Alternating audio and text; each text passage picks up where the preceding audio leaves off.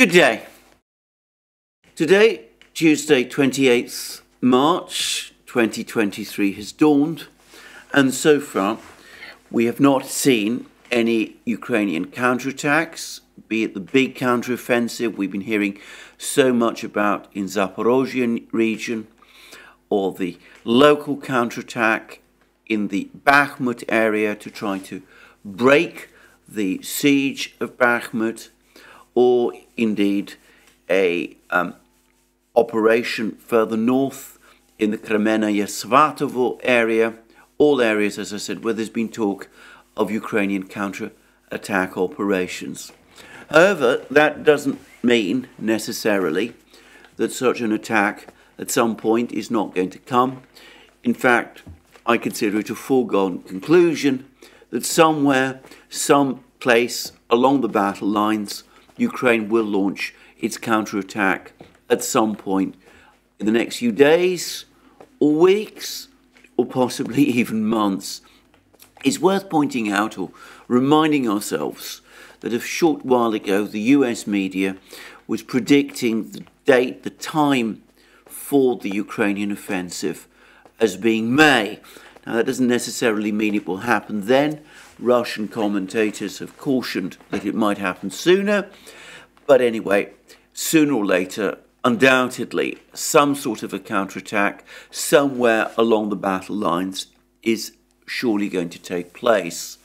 And I would add that Western military equipment to support this counterattack is now arriving in Ukraine. Yesterday there was confirmation that Ukraine has received its 18 Leopard 2 tanks from Germany, along with the 40 Marder infantry fighting vehicles.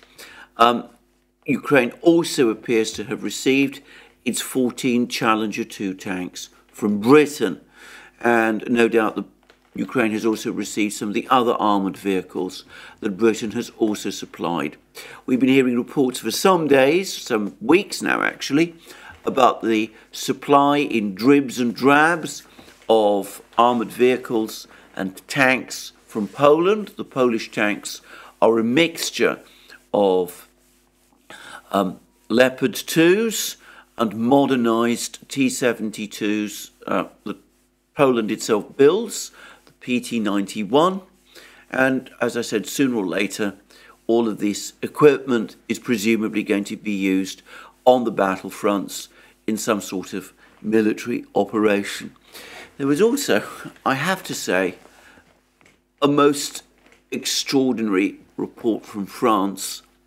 In some ways, I have to say this, for me, almost an insulting report from France if you accept the Ukrainian view that they need all the ammunition and all the artillery and all the firepower they can get in order to launch a counteroffensive. And this is that the French Armed Forces Minister, Sébastien Lecornu, reported that France will double its supply of 155mm shells to Ukraine, and he said that we will supply the ground equipment needed for the Ukrainian counteroffensive. We will double the supply of 155mm shells.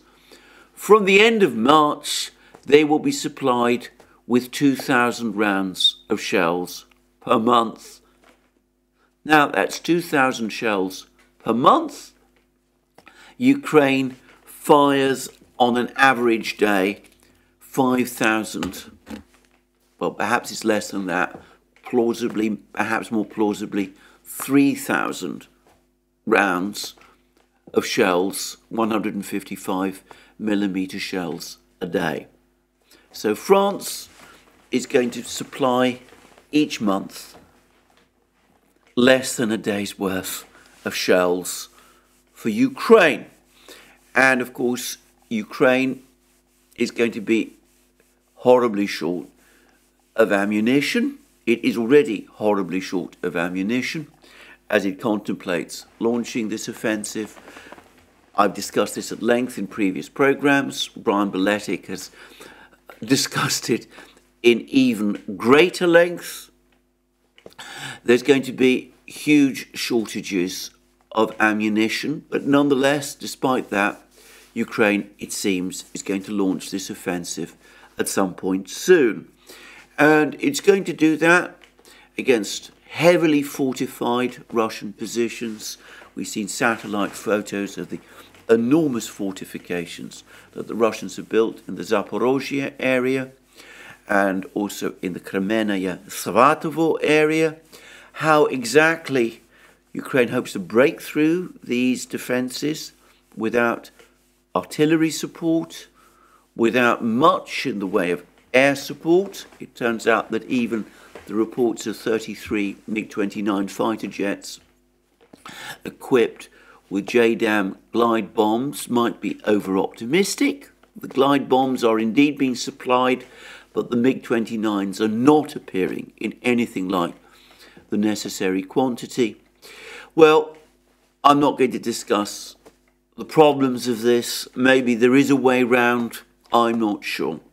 But anyway, that's where we are on the Ukrainian side. I would have thought that the Ukrainian officials must be, well, I'm going to say skeptical. Angry might be a more valid word when they hear that France is trumpeting the fact that it's going to double the supply of shells to Ukraine from 1,000 a month to 2,000 a month, when, as I said, that's less than a day's use. And in the meantime, I should say that other NATO countries, Austria, Bulgaria now, which is a major supplier of shells and equipment to Ukraine in the first year of the war, and it seems the Czech Republic have come forward and said that they're basically out of equipment that they can now send to Ukraine, and Ukraine can no longer expect further supply of equipment from them. Well, on the other side of the fence, I've discussed the enigmas of Russian shell and tank production. Regardless, it's clear that the Russians are able to produce tanks and shells in quantities that so far Ukraine simply hasn't been able to match.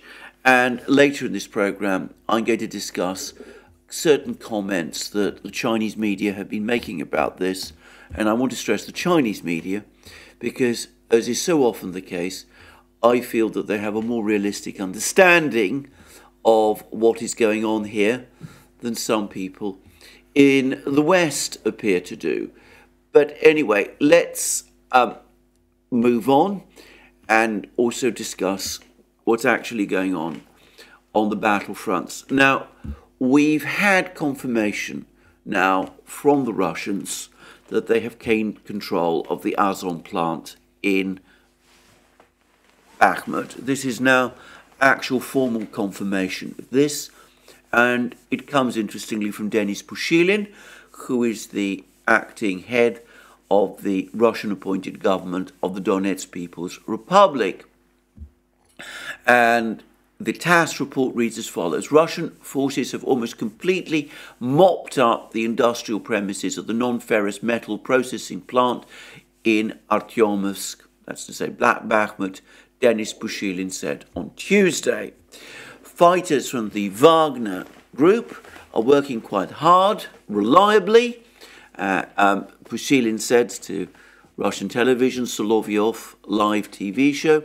So far, they have made even the slightest attempts to deliver combat ammo loads and reserve supplies or take out those wounded extremely difficult.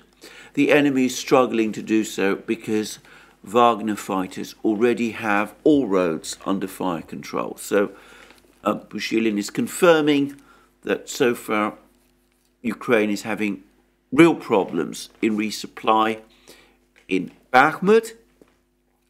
It's unable to deliver, or at least it's having great difficulties delivering ammunition and reserve supplies and taking out wounded people from Bakhmut. And then Pushilin went on to say, as for the city itself, it was important to mop up the industrial site at the Azov plant itself, and the guys are finishing off Ukrainian troops who now are only to be found in solitary groups. Now that is essentially what I guessed was the case yesterday. As I said, I've seen film of the Azov plant, as I said, this gigantic, typical Soviet industrial facility, very decrepit looking, very almost derelict as far as I can see. I doubt that much industrial activity has been going on there for many, many years now. And that's putting aside the, as I said, damage from firepower and all that sort of thing from the fighting. But such as it is, it's enormous, and it's overwhelmingly likely, even if the Russians have overall control of the Azov plant, that there will be still some Ukrainian stragglers hidden away in odd corners. And of course the Russians will be combing through the Azov plant to track down these isolated groups of soldiers and to bring it fully under control. So it's clear that the Azov plant now is to all intents and purposes under Russian control. By contrast, that report that I discussed yesterday about the Avant-Garde Stadium being under Russian control, that is wrong. It seems the Ukrainians are still located there. They're still holding out in the Avant-Garde Stadium. That is the other big building, edifice in Bakhmut, which in my opinion is the major position, the other major fortified position that the Ukrainians have within Bakhmut. As I said previously, once the Avant-Garde Stadium is captured by the Russians, I say once, but we'll come to that shortly, then my own personal view is that the major fight in Bakhmut is probably done. It may take some while to clear the Ukrainians out of the remaining parts of the town, but progress now, it seems to me, would be unstoppable if one absents possibilities like Ukrainian counterattacks once the Avant-Garde Stadium falls. And in fact, all through yesterday and early this morning, there were dribbles of reports, not always very easy to confirm or understand, at least not by me, that the Russians have crossed the Bakhmutka River in all kinds of places, that they're pressing deep now into the center of Bakhmut, that they're gradually fighting and clearing Ukrainian positions.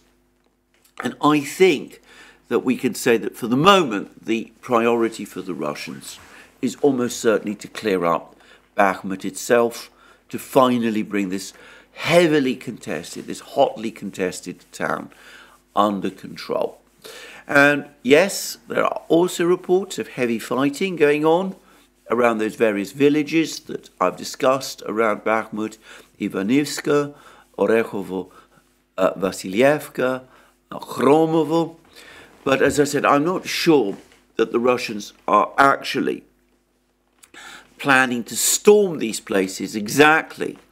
It seems more plausible that they're just keeping up the pressure on these villages to make sure that the roads, the asphalt roads that pass through these villages, especially Khromovo and Ivanivska, remain out of use to the Ukrainians. So quite a lot going on in Bakhmut, and it does seem as if the Russians are making significant progress. Now, in the meantime, we've had further comments by General Syrsky, who is Ukraine's ground forces commander. And some of the things that he was saying at one point seemed to imply that Ukraine was indeed thinking of some kind of counterattack in and around Bakhmut. But his latest words, Syrsky's latest reported words, seem to me to somewhat argue against that. Now, I'm going to take a report of what he said from The Guardian, which is a British newspaper, and it's from a video which the Ukrainians have posted. And this is what The Guardian says. In a video showing Syrskyi addressing soldiers in what appeared to be a large industrial warehouse, Syrskyi said Russia was continuing to focus on the Bakhmut area after months of battle. As of today, our main task is to wear down the overwhelming forces of the enemy and inflict heavy losses on them. It will create the necessary conditions to help liberate Ukrainian land and speed up our victory. Now, that is an interesting statement because it doesn't seem to suggest a counterattack in the Bakhmut area. He's talking about our main task being to wear down the overwhelming forces of the enemy and inflict heavy losses on them, which suggests a defensive approach. At least that's the way I see it. And that suggests that if there was a Ukrainian plan to carry out a counterattack, then, judging from these words, the Ukrainians have abandoned it because the forces of the enemy, in Syrskyi's words, in the Bakhmut area are overwhelming. Now, of course, this might be misinformation intended to deceive the Russians. On balance, I suspect it's true. Now, I would say that weather conditions have changed on the Ukrainian battlefields over the last couple of days. I understand that temperatures have risen and the ground is drying out and becoming harder, and that ought to be facilitating any Ukrainian counterattacks in the Bakhmut area. But, as I said, if we judge from Syrskyi's words, that doesn't seem to be exactly what is happening. On the contrary, what we get are reports that the Ukrainians are instead continuing to funnel troops into Bakhmut itself.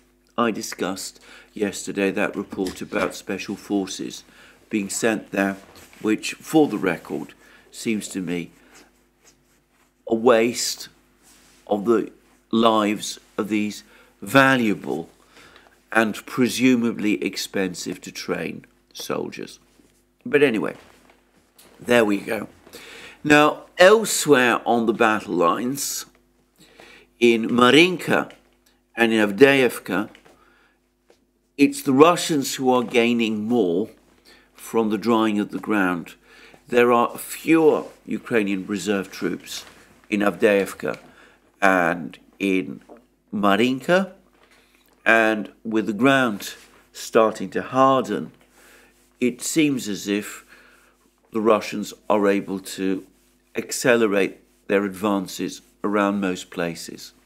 And I've seen a report from a Russian journalist who seems to be in Marinka itself, or at least close to it, and he's saying that the Russians are widening their control around Marinka, which is an interesting phrase, which I don't completely understand, by the way, but it does seem as if they're gaining ground. He suggests that the number of troops on each side that are fighting in Marinka is not very big, that it's to be counted in dozens, groups of dozens of men, rather than hundreds of men.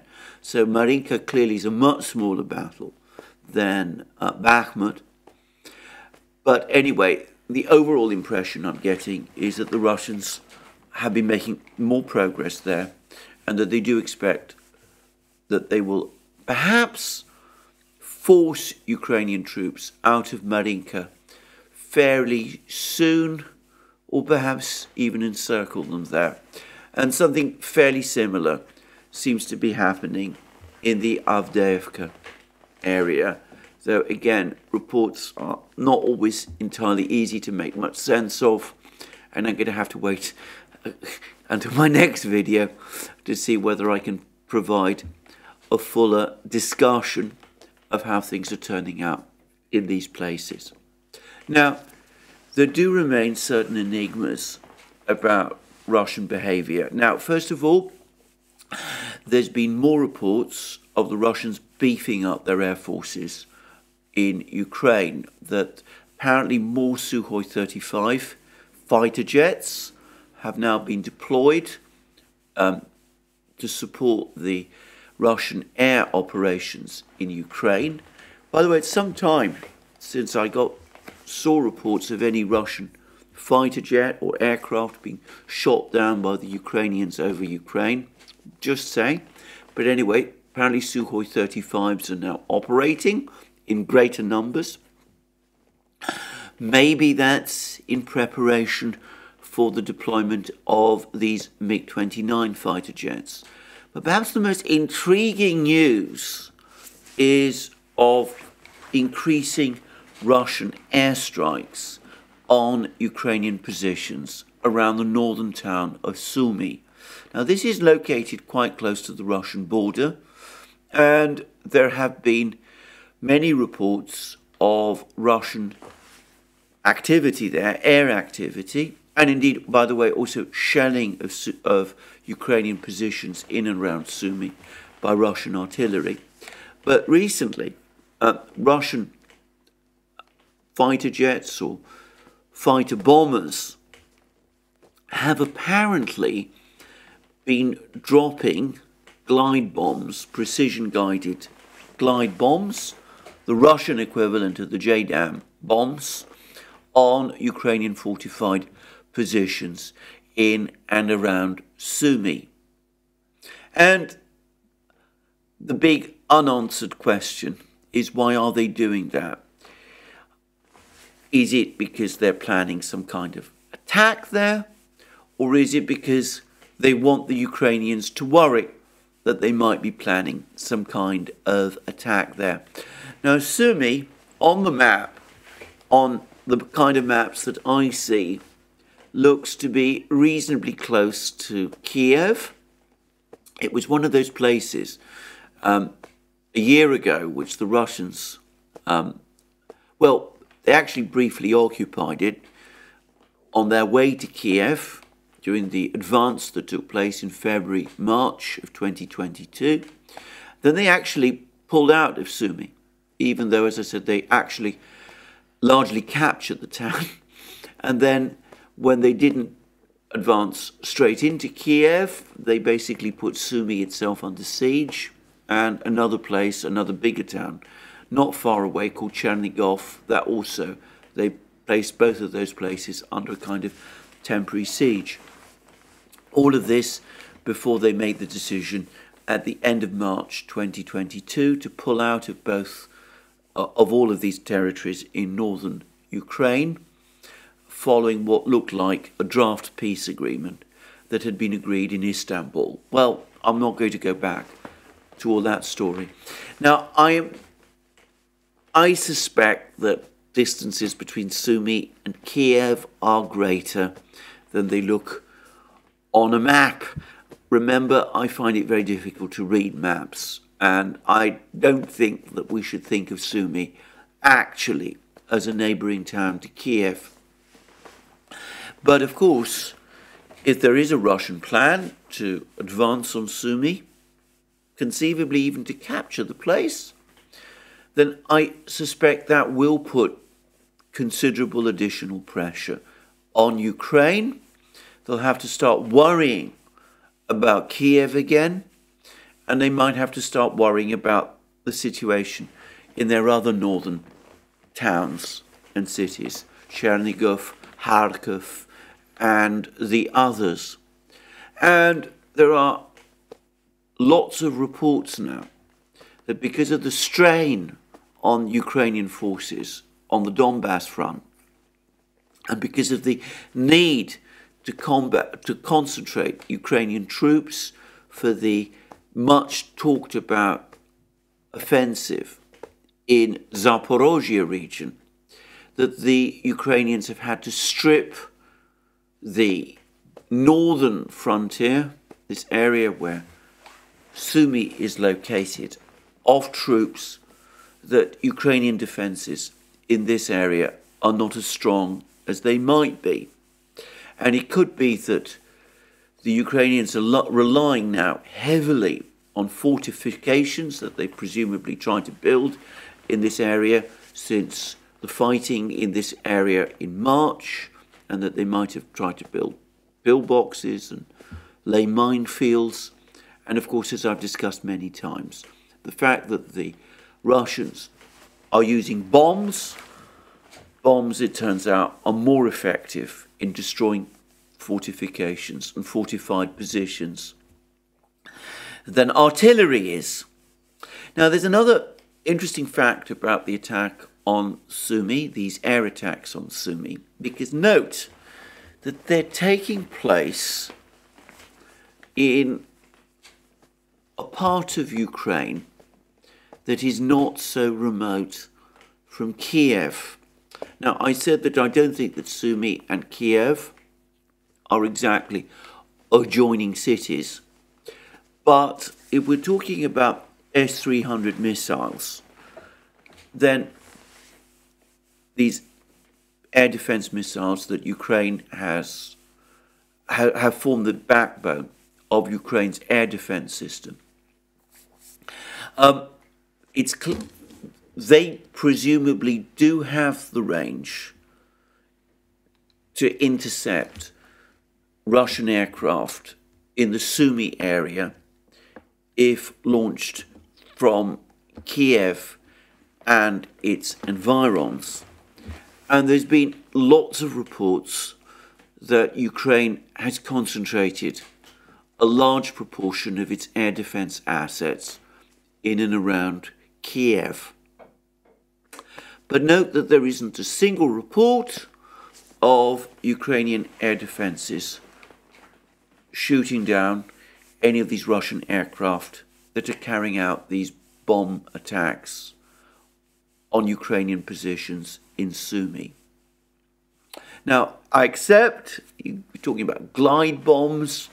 You don't have to launch them from directly above the target. You can presumably launch them from some distance, but these are not rocket bombs.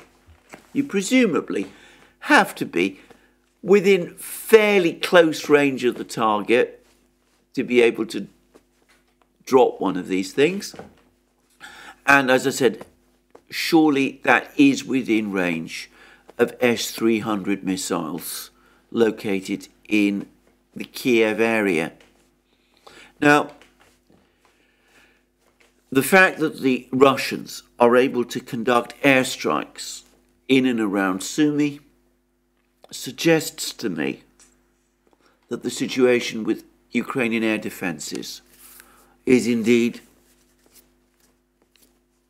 poor, and that Ukraine doesn't any longer have the kind of fully equipped air defence that it used to have earlier in the war, that those Russian cruise missile strikes on the energy facilities, which I've come to the conclusion were at least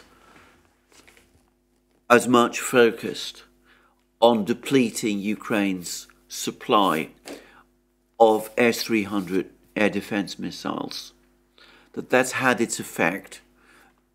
Even if the Ukrainians are holding back some of these missiles, are conserving the stock that they have, which is why they're not using them to shoot down these Russian fighter jets carrying out these bomb raids on Sumy.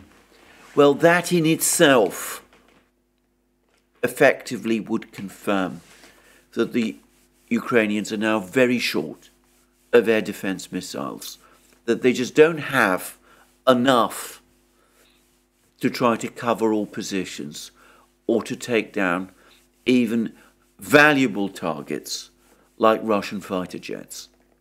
So that might also be, by the way, one further reason why the Russians are carrying out these airstrikes. They might be carrying them out in part to test the effectiveness of Ukrainian air defences, to see whether these are in any sense any longer in any sort of effective condition. These are, of course, guesses, but, you know, you can look at these facts and you can draw your own conclusions. And if you don't agree, well, that's fine. And I'd be very interested to know your views. But anyway, these attacks, as I said, these airstrikes on Sumy are intriguing. And for the record, I can't imagine, again, that the Russians would be launching airstrikes in the Sumy region, carrying out these kinds of airstrikes with these expensive precision-guided glide bombs, if they didn't have some kind of operational plan for Sumy and for the area around it. And I would guess that at some point we're going to see these Russian forces that are now concentrated on the border, the Ukraine's northern border, brought into action. Now, in discussing all of these airstrikes, these Russian airstrikes, I would also say that yesterday, over the course of the previous night, there was another big Russian uranium-2 drone attack across Ukraine.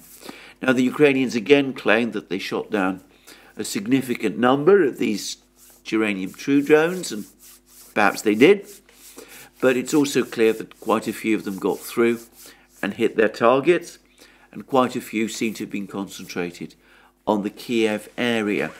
And we come back to this point that perhaps it's not entirely a good use of reducing numbers of air defense systems to use them up, shooting down these cheap, mass-produced and easily produced drones. But anyway, that is what we see happening. Now, even as the Russians have been launching repeated drone strikes across Ukraine, there's been rumours that Ukraine, in support of its offensive, is now planning to launch mass drone strikes on Crimea especially. There's been an article about this in the Financial Times. The Ukrainians have not managed to get ATACMS missiles from the United States. Apparently, the United States, the US military is determined, has made a decision that it's absolutely not going to provide these missiles. In theory, it's because that would be too great a provocation against the Russians. In reality, I think it's because there simply aren't enough of these missiles to provide to Ukraine in the quantity that Ukraine wants and needs without depleting US stocks of these important missiles to dangerous levels. And the result is that without large numbers of aircraft, F-16s not being supplied, Typhoons not being supplied, Finland has now said that it's not providing F-18 Hornets either. So Western aircraft are not being supplied. Numbers of MiG-29s are being supplied, but nowhere near at the quantities that Ukraine needs. And Ukraine has complained that these are not really the kind of aircraft it wants or needs anyway. That may or may not be correct. Whether F-16s are superior to MiG-29s, I'm not going to even talk about. I really just don't know. But anyway, because of this shortage of aircraft and this shortage of big missiles, Ukraine is having to resort apparently to drones. And there's talk that just as the Russians have been using Iranian-sourced uranium-2 drones to launch these big strikes across Ukraine, Ukraine is planning to launch saturation drone strikes on Crimea and supposedly they bought up to 1,000 drones from Taiwan in order to do that. And this could very plausibly be true, and I can imagine that launching large swarms of these drones on Crimea would be very much part of the Ukrainian plan. And I'm not going to say some of these drones might get through and they might cause some problems. But again, Russia has far more sophisticated air defences than Ukraine does. And of course, it also has systems like the Tor mobile anti-tank system and the Panzer gun missile system, which are probably, well, are definitely far more effective in shooting down drones than any system Ukraine possesses. So it might be a more challenging and difficult thing for Ukraine to do than the Ukrainians expect. And then there is this other defense that the Russians have shown that they can use in terms of countering drones, which, to be straightforward about, I don't fully understand. I don't fully understand how it works, and I'm not sure whether it would work at all against kamikaze drones, drones like the Uranium-2 or strike drones, and whatever drones Ukraine is intending to launch against Crimea. But anyway, it does seem that the Russians have been able to use electronic warfare systems in which they're acknowledged masters to somehow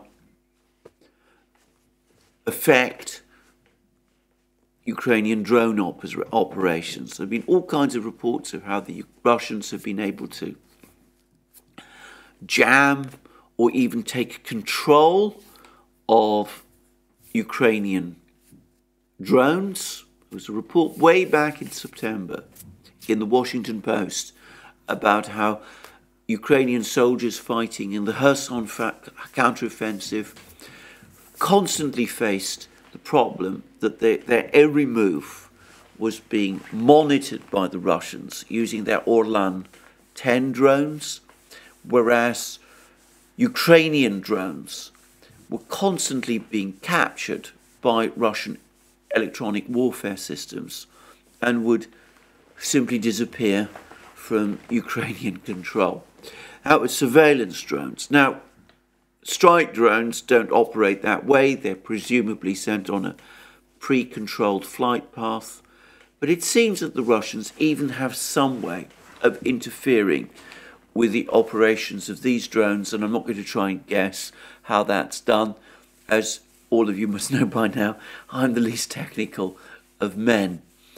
By the way, just the other day, Ukraine tried to launch another one of its Strij drones. These are these converted Soviet-era jet-powered reconnaissance drones, which Ukraine has converted into cruise missiles. They tried to launch another one of these drones to attack deep into Russia, and apparently the Russians brought it down in the Tula area, again using electronic warfare systems. It landed apparently near a residential area. Some people were injured, some damage was done, but whatever it was, it didn't strike, it didn't reach whatever target it was apparently aimed at. So the Russians also have that line of defense against drones. One, I'm not going to pretend I fully understand, but it's clear again that Ukraine has been forced once more into expedients like using swarms of drones to attack heavily defended and fortified Russian positions in Crimea and elsewhere, because it lacks the artillery, the long-range missiles, and the bombers, the aircraft bombers, to be able to launch really effective air attacks. And as I said, the drones might not be an adequate substitute. There's an article in the Wall Street Journal which says that if and when Ukraine does launch its counteroffensive, which of course it is going to launch, it will not be the kind of counteroffensive that the US military launches. When the US conducted its operation against Iraq in 1991, the nearest approximation, I suppose, to the kind of offensive Ukraine is planning to launch against the Russians in Ukraine, the United States spent weeks, months, bombing Iraqi fortifications, Iraqi air defense systems, to suppress those Iraqi air defense systems and to cause major damage to those Iraqi fortifications before it launched its ground forces. And Ukraine is not going to be able to do, so it seems, that's the view the Wall Street Journal is taking. It's not going to be able to do either of these things. And yet, it's still going to launch this counteroffensive. And for the record, there's now an accumulation of reports that undoubtedly, because of the position the President is taking, Joe Biden is taking, after the debate that I've been talking about in the United States, the debate which extends all the way back to that Rand Corporation study, which said that it was against the US interest for there to be a prolonged war in Ukraine, and that Ukraine, there was no clear path, there was no path to victory for Ukraine in the war. Well, it's clear to me that the hardliners, the neocons if you prefer, have, for the moment at least, won the internal battle, and they're determined to have this counteroffensive, that all doubts expressed by various people, by Mark Milley from time to time when he's able to screw up the courage to come out and make his doubts known, by that interesting personage, Spengler, whose commentary in Asia Times I discussed yesterday. All of those doubts have been suppressed, and the insistence for this counteroffensive is now on. Anyway, we will see what happens. And as I said, in the meantime, the Russian build-up continues. Now, there have been some rather interesting comments from the Russians about Ukrainian military deployments. Andrei Marochko has told TASS that there's a relocation of a large number of military convoys of Ukrainian armed forces was noted through the Kupiansk populated locality. Some convoys are headed in the direction of the Novozelovskoye community, and some of them are going towards Izium.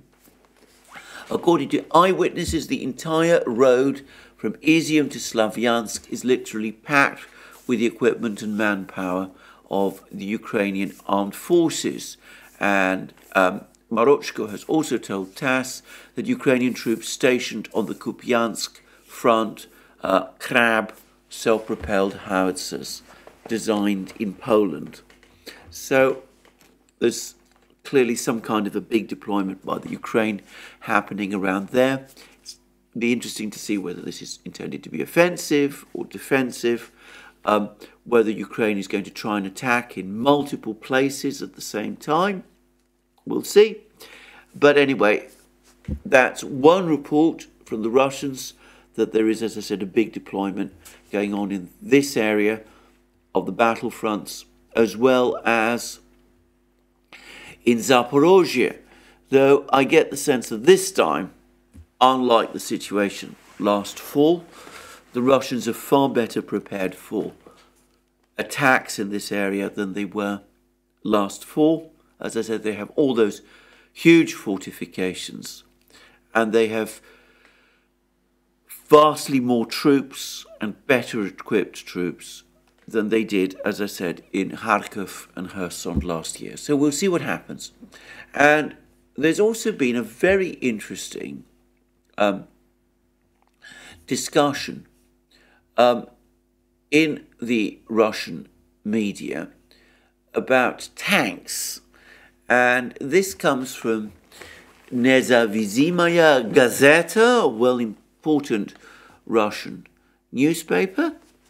And it carries this commentary. NATO officials say that the offensive is unlikely to be successful without heavy artillery support. Efforts are being made to solve this problem by a way of Ukraine launching the production of Soviet standard munitions.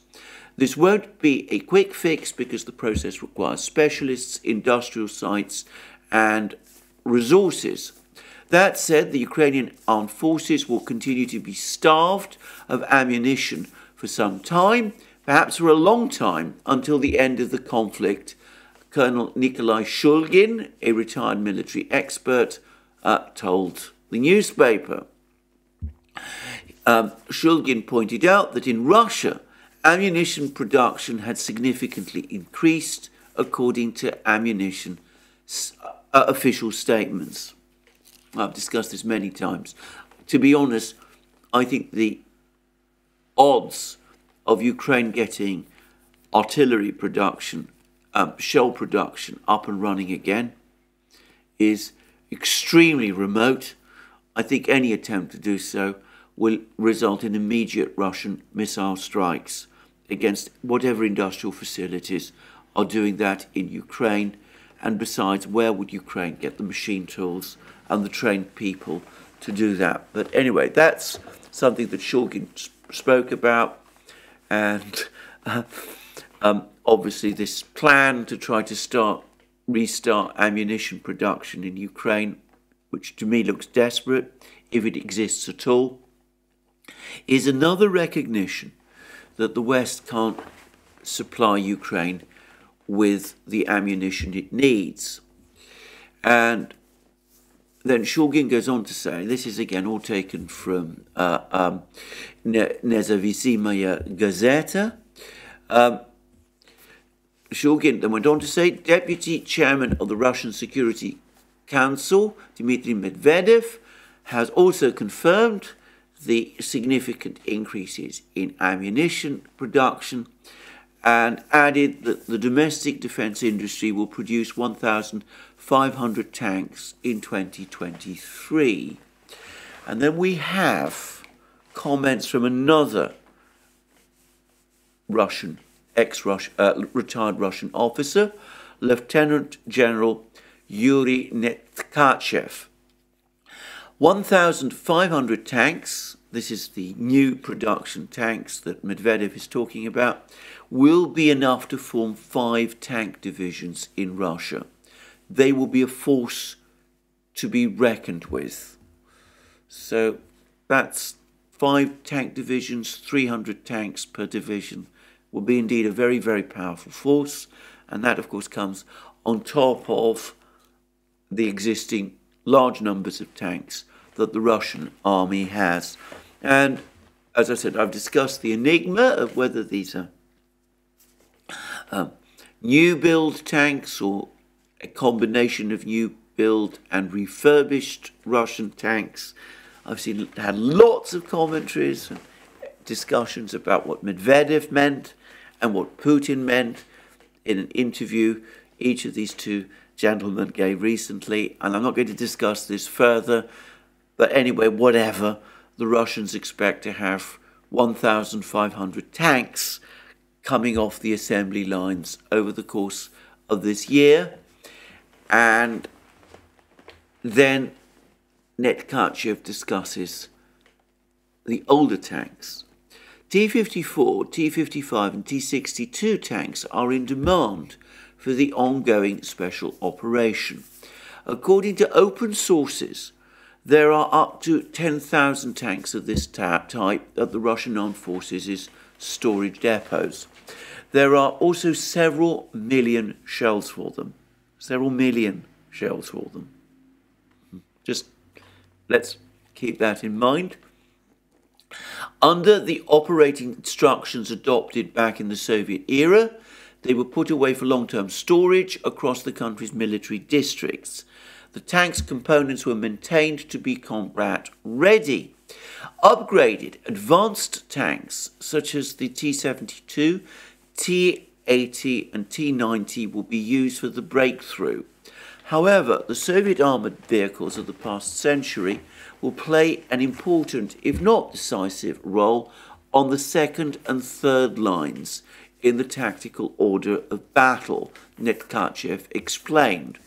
Ukraine does not have such Soviet tanks because the country received only modern military equipment after the collapse of the Warsaw Pact. However, this equipment was destroyed in the first year of the special military operation.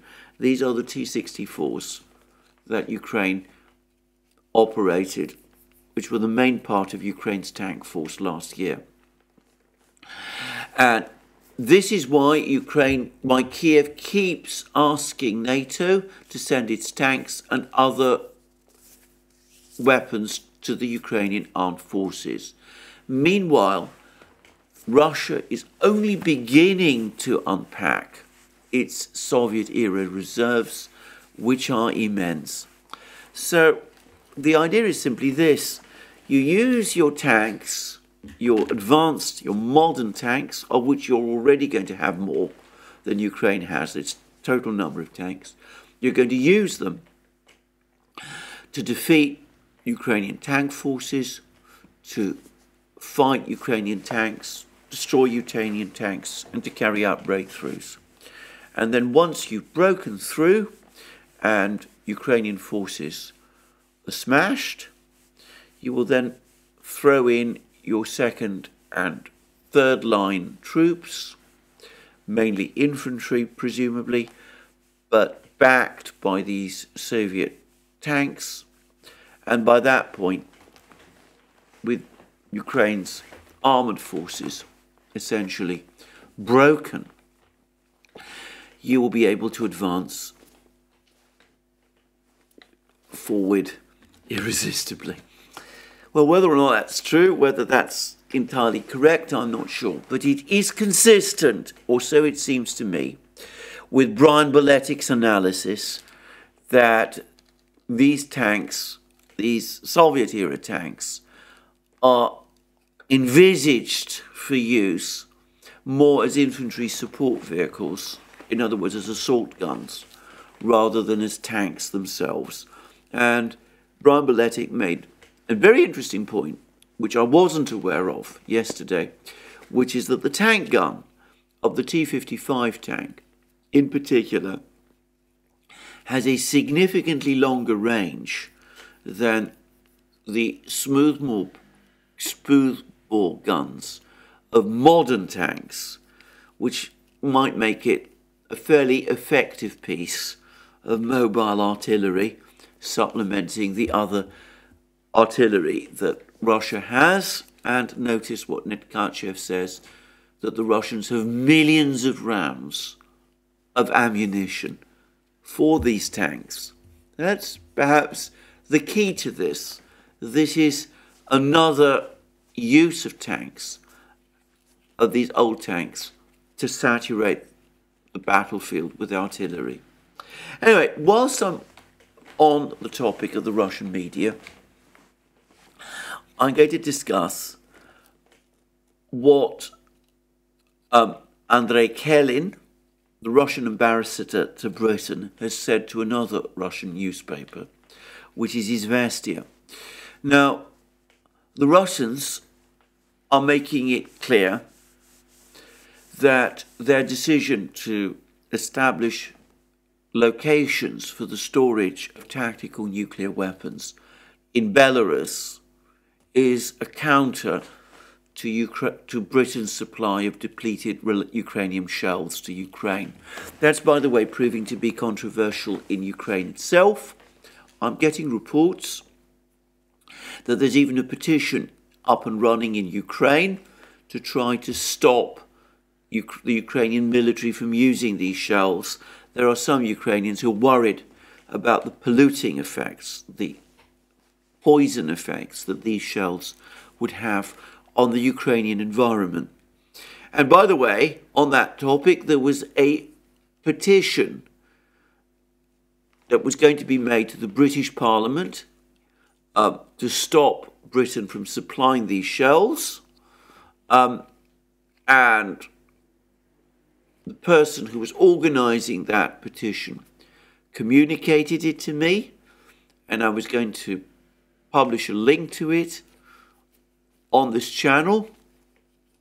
But the last report I saw is that the British authorities have blocked this petition, and they're examining whether this petition is worthwhile.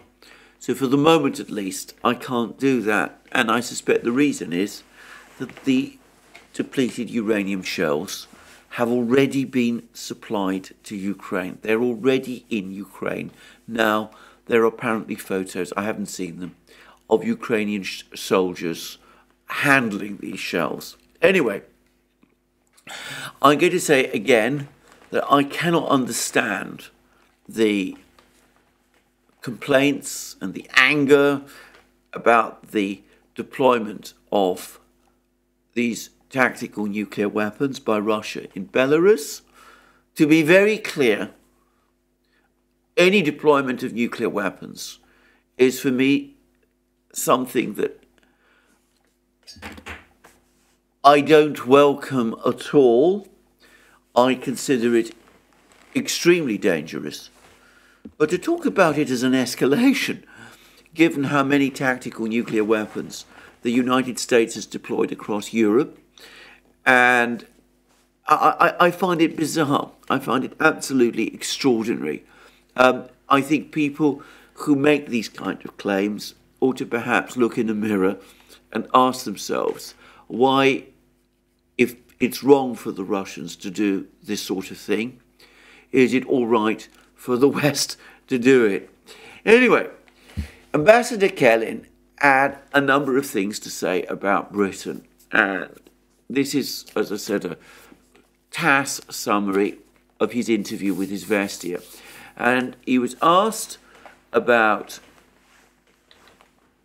the supply of depleted uranium shells by Britain to Ukraine, and Kellin said that Britain was doing it in order to create the impression that it was a leader amongst US satellites. Today's London sees its goal as being always and everywhere at the head of the collective West's party of war. In this way, it expects to form some semblance of leadership amongst US satellites. This is the manifestation of a former empire whose influence has been fading for decades. It is also an attempt to divert attention from growing economic problems. They are guided by the logic that the war is to blame for everything. That's why they are deliberately escalating things. The British don't care at all about long-term consequences, including those for Ukraine and the Ukrainian people. London's actions are driven by its sense of irresponsibility and impunity. The British establishment believes that it can control the constant raising of stakes in the conflict. They try to ignore those who talk about the most extreme and severe consequences. We, in turn, keep pointing to London's violation of the fundamental principles of international law. All the crimes, including the supply of banned weapons, are being documented. We won't leave them unanswered. And then Kellin discusses relations between Moscow and London, He says that they've never been easy, but then he goes on to say the present-day elites in Britain and other Western European countries emerged after the United States had secured its dominance on the continent. Once they took power, their members could not fathom being bound by the limits set by Atlanticist ideas. They're happy to be part of the West's common policy against Moscow and Beijing. Besides, the British economy currently strongly depends on Washington's goodwill, and in many respects, London ruined relations with our country by its own doings.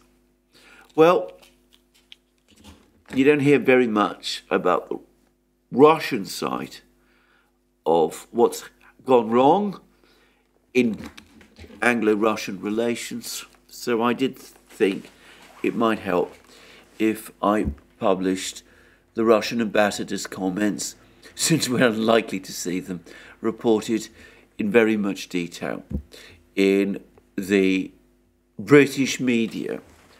And I would just focus on that particular line in this Investia interview for British viewers.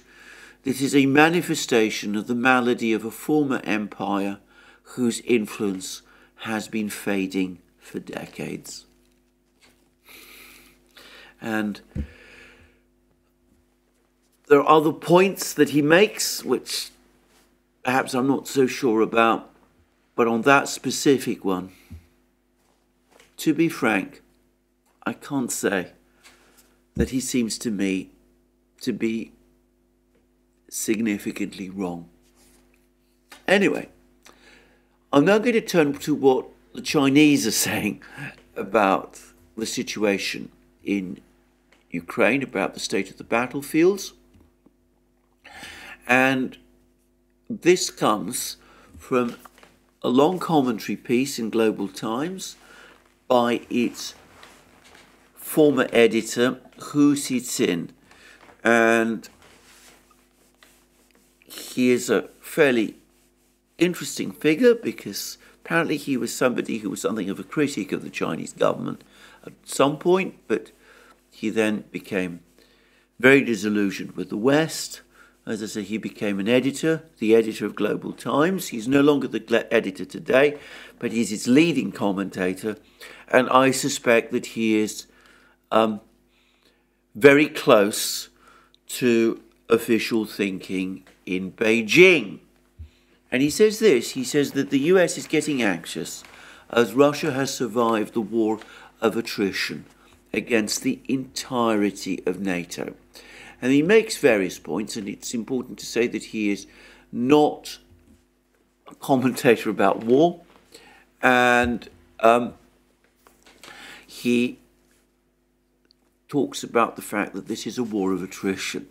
And as I said, I would take issue with some of his figures, but never mind, I don't think this is the key point. He says this, that overall, Ukraine has provided clear indication of the industrial nature of war. Indisputably correct. Brian Beletic has been saying it. Lieutenant Colonel Alex Vashinin has been saying it. I've been saying it. The Duran has been saying it. Lots of people have been saying it. The result, this is going back to Xi-Zelensky, depends on which side can produce more tanks and artillery. Both sides are using artillery like machine guns. 100 shells may not be enough to eliminate a single soldier. Well, I'm not sure whether that's right, but anyway. And then he goes on to say, Ukraine's own arsenal factories have been destroyed by Russia, and Ukraine's daily firing of 5,000 shells, I think that's an exaggeration, by the way, I think it's closer to 3,000 shells, is equivalent to the annual supply of a small NATO country. Actually, as we've seen, France can only supply Ukraine, maximum it can supply is 2,000 shells, 155 millimeter shells, a month, less than what Ukraine is using in a day. But anyway, to continue, the United States originally purchased 15,000 shells per month, But the outbreak of the Ukraine war led to a sharp increase in NATO purchases. For aid, Western media have exclaimed that the sum of all NATO countries' shells is not enough to meet the needs of Ukraine on the battlefield. Even if the Russian military is firing 20,000 shells a day, their ability to supply is still shocking the West. Where are these shells coming from? The West believes that Russia has purchased some low-quality shells from North Korea, but North Korea does not produce so many shells. Therefore, Russia cannot be underestimated.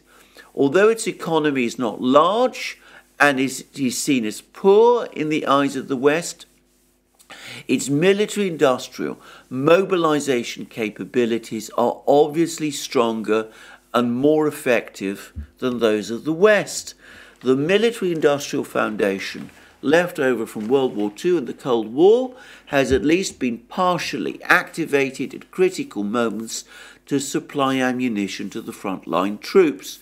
In addition, Russia has air superiority in Ukraine and long-range missile strike capabilities, which can more effectively destroy Ukrainian ammunition depots, causing many weapons provided by the West to Ukraine to be destroyed before they can be used. And then we come to the critical points that Xi Jinping makes. The US and West have found it much more difficult than expected to defeat Russia. They know that China has not provided military aid to Russia, and the question that haunts them is, if Russia alone is already so difficult to deal with, what if China really starts to provide military aid to Russia using its massive industrial capabilities for the Russian military?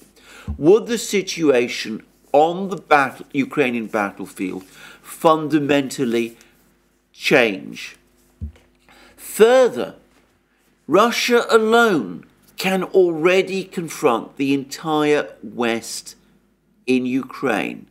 If they really force China and Russia to join hands, what changes will there be in the world's military situation? And I think he's put his finger on it. If the Western powers cannot manage to match Russia in industrial output of things like shells and tanks, and even bombs and missiles and surface-to-air missiles, what chance have they against China with its vastly greater industrial base, let alone China and Russia combined?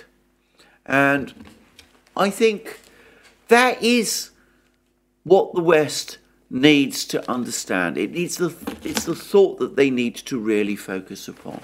Now, on that topic, a couple of weeks ago, at the time of that grotesque Chinese balloon incident, which dominated the headlines in the United States for, well, something like a week, we were hearing that President Biden wanted to telephone and speak to Xi Jinping to try to clear the air. What we now learn is that there's been lots of attempts by the United States to try and set up some kind of a telephone call with Xi Jinping, and that hasn't happened. There were also lots of talk about Xi Jinping speaking to Zelensky shortly after Xi Jinping's visit to Moscow. And the US has been pressing the Chinese for that call to Kiev, but that hasn't happened either. And there's been a very interesting article about this from US News and World Report. It dates 24th March. It's again quite recent.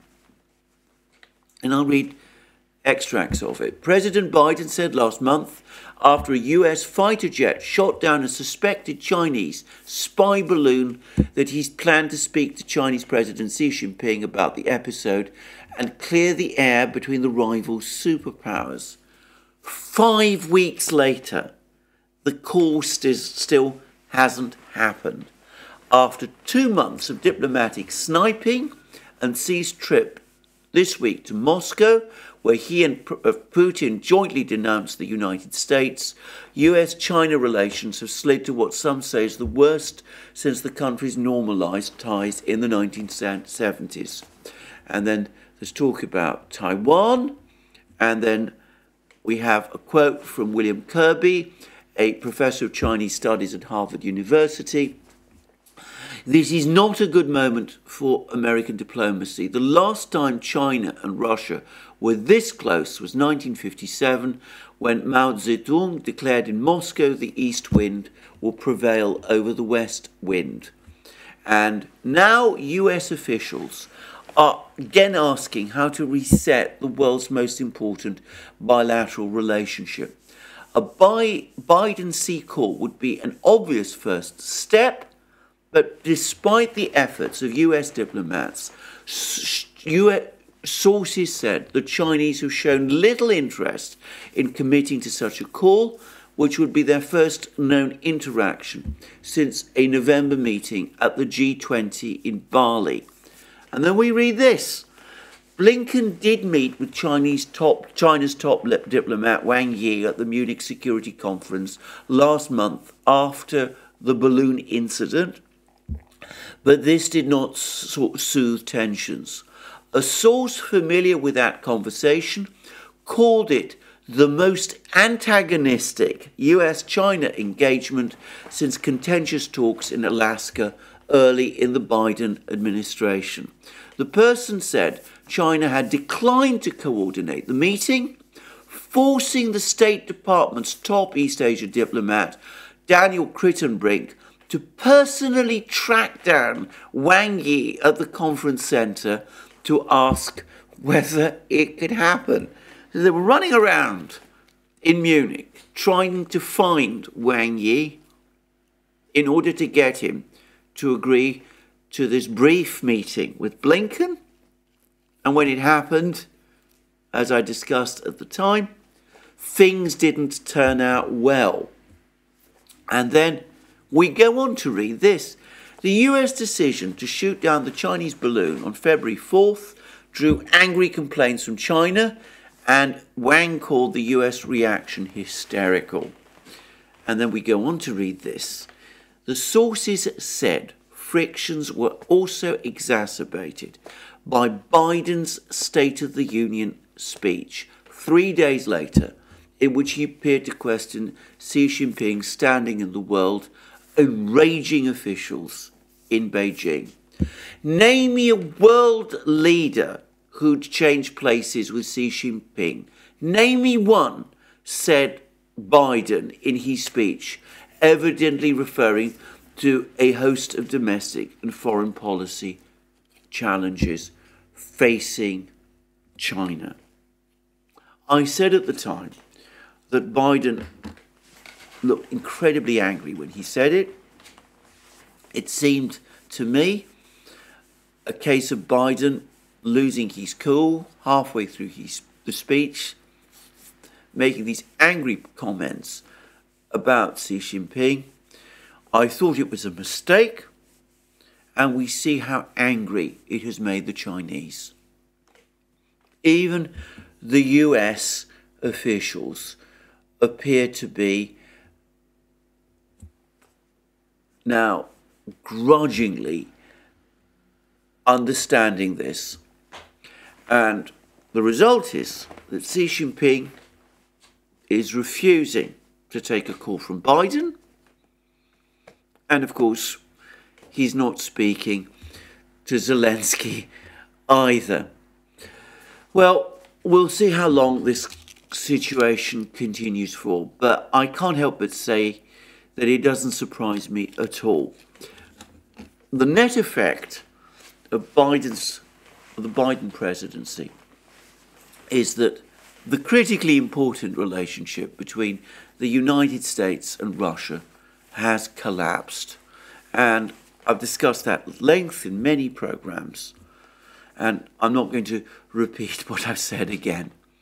But we see that exactly the same is true of what has happened, or is coming to be true about what has happened between the United States and China.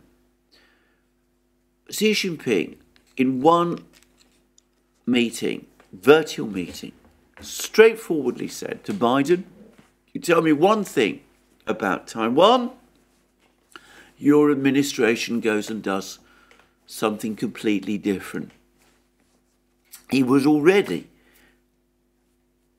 warning Biden that the administration was showing bad faith in its dealings with China. Of course, following that conversation, we had Nancy Pelosi's visit to Taiwan. Now there's talk that Kevin McCarthy is heading to Taiwan as well. The United States appears to be ramping up arms supplies and contacts with Taiwan. There's been all these murmurs and rumours and talk about more sanctions against China.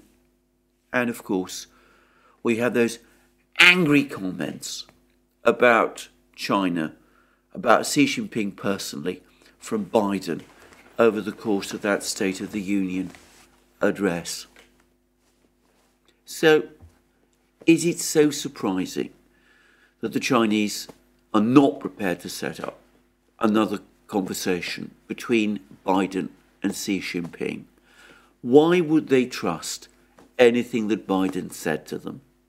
And is it perhaps surprising also that they are showing a distinct lack of enthusiasm about setting up a conversation, a call, a meeting between Xi Jinping and Zelensky, who they clearly see and consider to be an American stooge?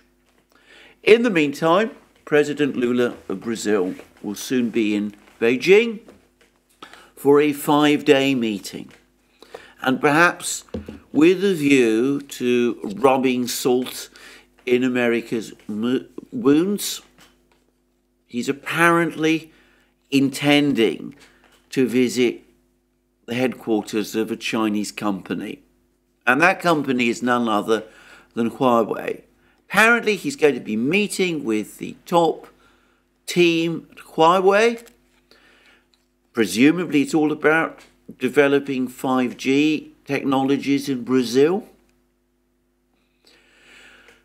Huawei, of course, has been a company ferociously targeted by the United States for sanctions. Its chief financial officer was arrested and held in detention in Canada under US prompting. The Chinese have not forgiven or forgotten that, and Lula is going to meet with them. So, well, it's not difficult to see where all this is going. China, Brazil, Russia. Well, I've talked about India in previous programs. This strange behavior of the administration is producing the outcomes that we can all see, and the inability of the United States to keep up with Russia in weapons production is having its effect in Beijing also. Well, that's where I end today. Another long video. Thank you for joining me for this program. More from me soon. Just to remind you, you can find us on all our various platforms: Locals, Rumble, BitChute, ODYSEE, Rockfin and Telegram.